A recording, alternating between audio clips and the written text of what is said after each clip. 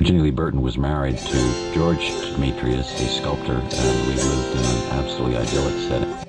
She was going to be, this photograph is of Ginny in... My mother, Ginny Burton was married to...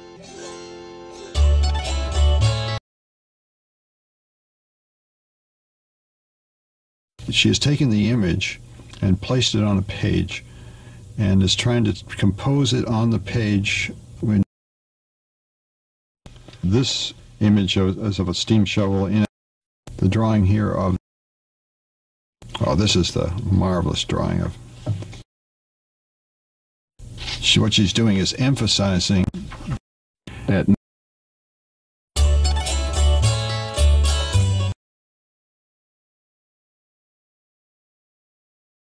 her most ambitious book in terms of the artwork was the Song of Robin Hood, in which she only...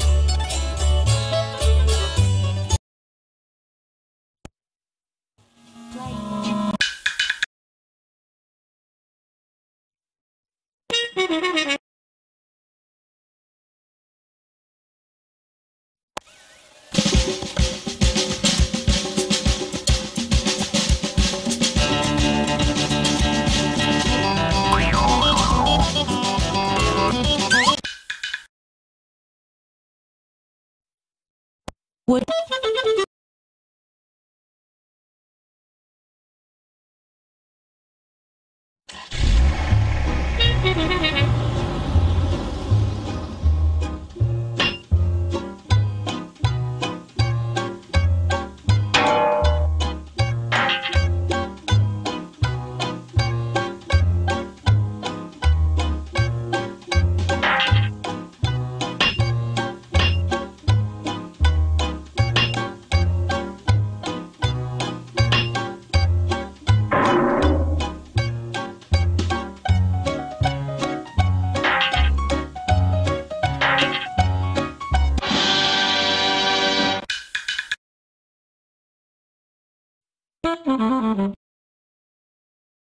Smokestack.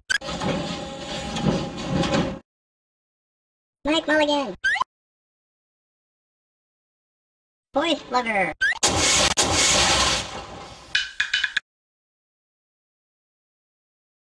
will you help Marianne find...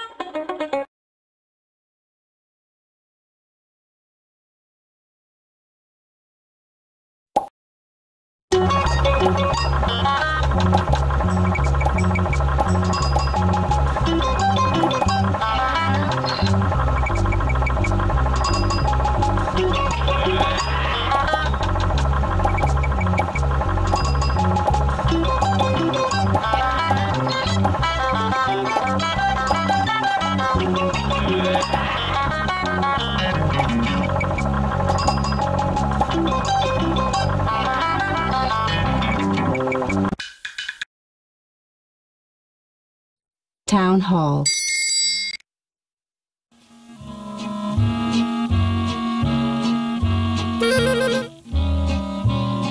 To Mike.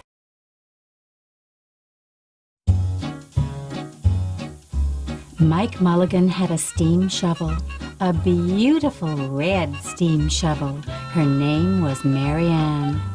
Mike Mulligan was very proud of Marianne. He always said that she could dig as much in a day as 100 men could dig in a week, but he had never been quite sure that this was true.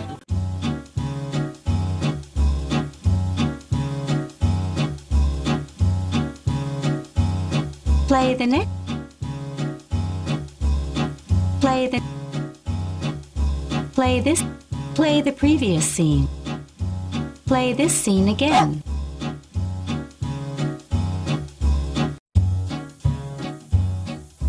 Mike Mulligan had a steam shovel, a beautiful red steam shovel. Her name was Mary Ann. Mike Mulligan was very proud of Mary Ann. He always said that she could dig as much in a day as 100 men could dig in a week, but he had never been quite sure that this was true.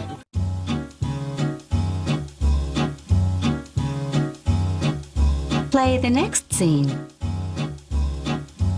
Town Hall.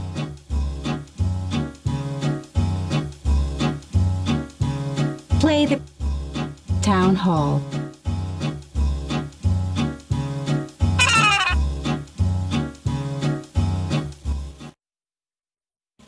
Read to me. Read to me. To Mike.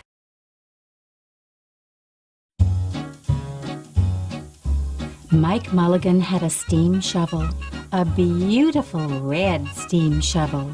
Her name was Mary Ann. Mike Mulligan was very proud of Mary Ann. He always said that she could dig as much in a day as 100 men could dig in a week, but he had never been quite sure that this was true. Mike Mulligan and Mary Ann had been digging together for years and years. Mike Mulligan took such good care of Mary Ann, she never grew old. It was Mike Mulligan and Mary Ann and some others who dug the great canals for the big boats to sail through.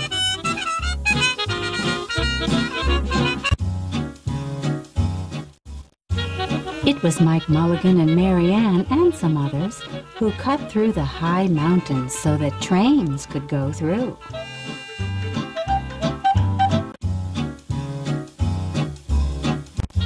It was Mike Mulligan and Mary Ann and some others who lowered the hills and straightened the curves to make the long highways for the automobiles. It was Mike Mulligan and Mary Ann and some others who smoothed out the ground and filled in the holes to make the landing fields for the airplanes.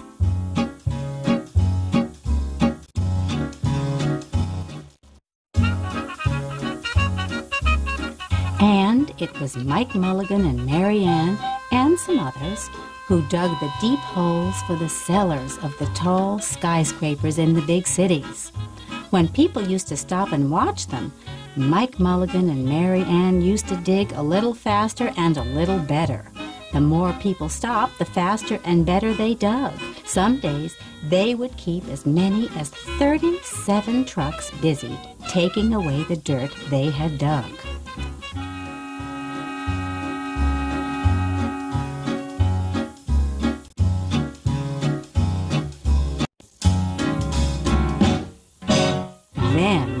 Along came the new gasoline shovels, and the new electric shovels, and the new diesel motor shovels, and took all the jobs away from the steam shovels. Mike Mulligan and Mary Ann were very sad.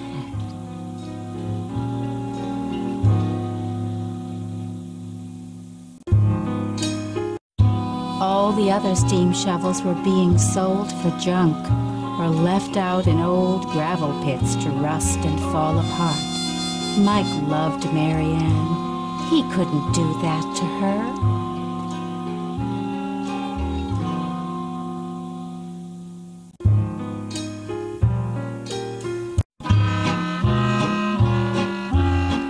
Taken such good care of her that she could still dig as much in a day as 100 men could dig in a week. At least he thought she could, but he wasn't quite sure.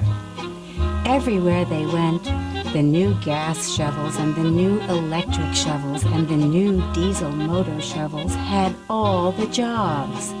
No one wanted Mike Mulligan and Mary Ann anymore. Then one day, Mike read in a newspaper that the town of Popperville was going to build a new town hall. "We are going to dig the cellar of that town hall," said Mike to Mary Ann, and off they started.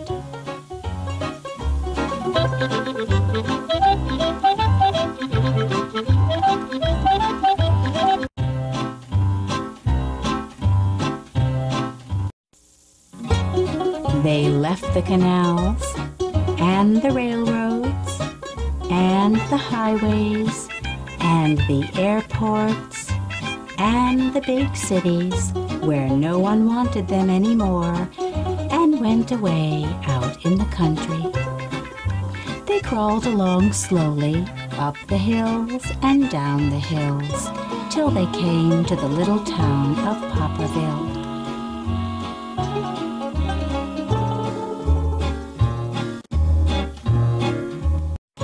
When they got there, they found that the selectmen were just deciding who should dig the cellar for the new town hall.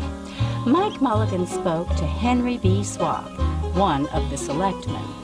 "I heard," he said, "that you are going to build a new town hall. Mary Ann and I will dig the cellar for you in just one day." "What?" said Henry B. Swap. "Dig a cellar in a day? It would take 100 men at least a week to dig the cellar for our new town hall." "Sure," said Mike, "but Mary Ann can dig as much in a day as 100 men can dig in a week," though he had never been quite sure that this was true. Then he added, "If we can't do it, you won't have to pay." Well, Henry B. Swap thought that this would be an easy way to get part of the cellar dug for nothing, so he smiled in rather a mean way and gave the job of digging the cellar of the new town hall to Mike Mulligan and Mary Ann.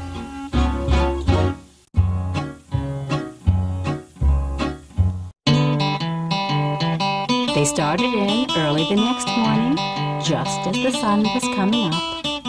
Soon a little boy came along. "Do you think you will finish by sundown?" he said to Mike Mulligan. "Sure," said Mike.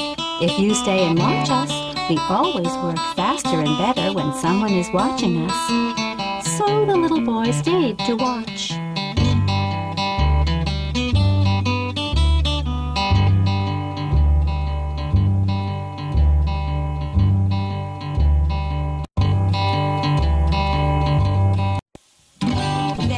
McGillicuddy, Henry B. Swap, and the town constable came over to see what was happening, and they stayed to watch. Mike Mulligan and Mary Ann dug a little faster and a little better.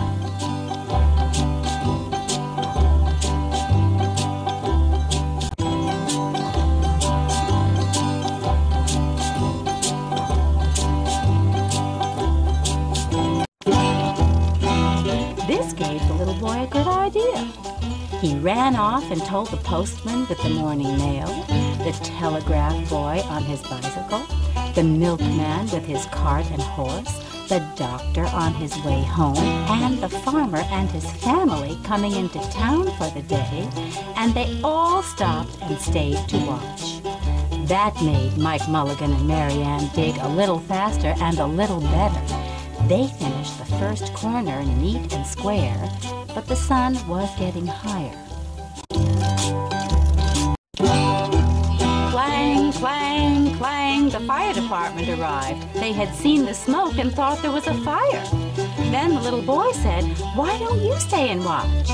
So the fire department of Popperville stayed to watch Mike Mulligan and Mary Ann. When they heard the fire engine, the children in the school across the street couldn't keep their eyes on their lessons. The teacher called a long recess, and the whole school came out to watch. That made Mike Mulligan and Mary Ann dig still faster and still better. They finished the second corner, neat and square, but the sun was right up in the top of the sky.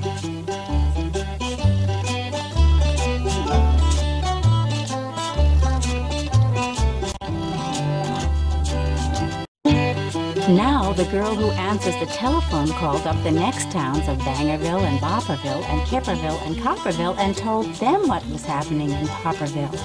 All the people came over to see if Mike Mulligan and his steam shovel could dig the cellar in just one day.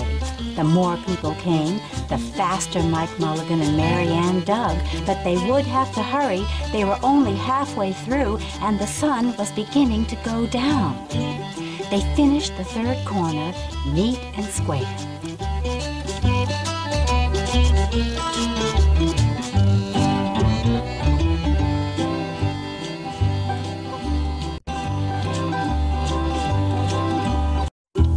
Never had Mike Mulligan and Mary Ann had so many people to watch them. Never had they dug so fast and so well, and never had the sun seemed to go down so fast. "Hurry, Mike Mulligan! Hurry, hurry!" shouted the little boy. "There's not much more time."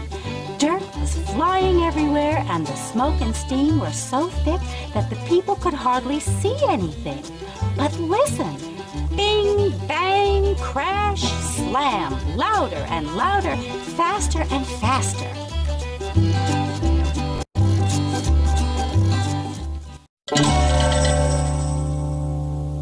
Then, suddenly, it was quiet. Slowly the dirt settled down, the smoke and steam cleared away, and there was the cellar, all finished. 4 corners, neat and square, 4 walls, straight down, and Mike Mulligan and Mary Ann at the bottom, and the sun was just going down behind the hill. "Hooray!" shouted the people. "Hooray for Mike Mulligan and his steam shovel! They have dug the cellar in just one day."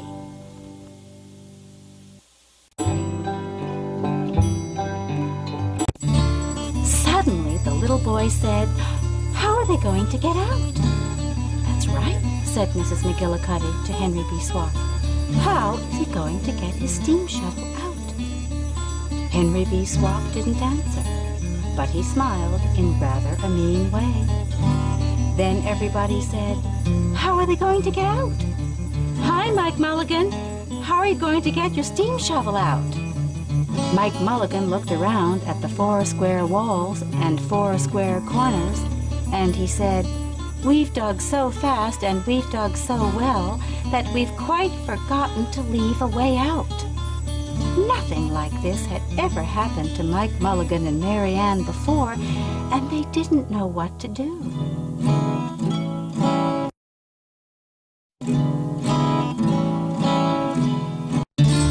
Nothing like this had ever happened before in Popperville.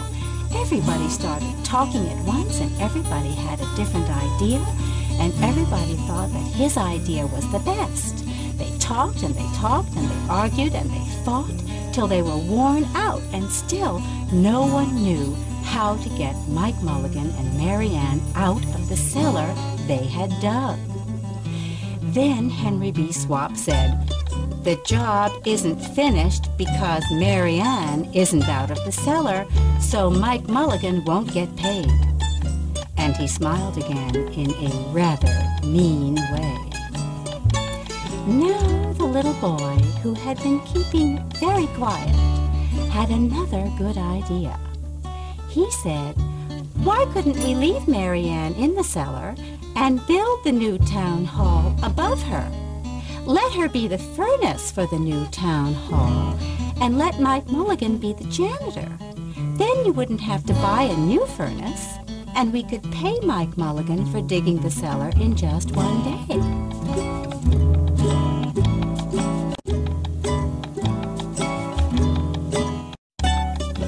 "Why not?" said Henry B. Swap, and smiled in a way that was not quite so mean. "Why not?" said Mrs. McGillicuddy.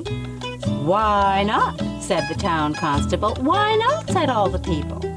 So they found a ladder and climbed down into the cellar to ask Mike Mulligan and Mary Ann. "Why not?" said Mike Mulligan. So it was decided, and everybody was happy.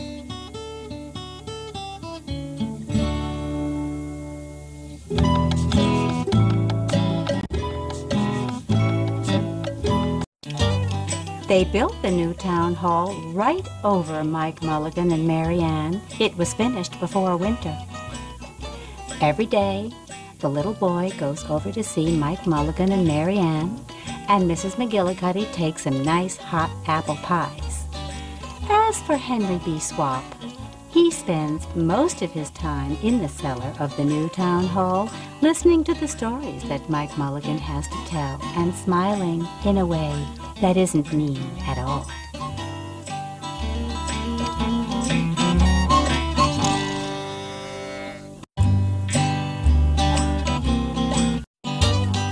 Now, when you go to Popperville, be sure to go down in the cellar of the new town hall. There they'll be, Mike Mulligan and Mary Ann, Mike in his rocking chair smoking his pipe, and Mary Ann beside him, warming up the meetings in the new town hall.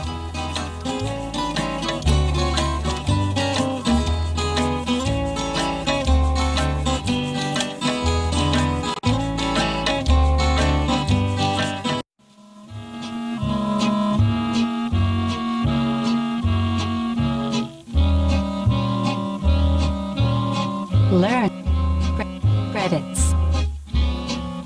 Learn about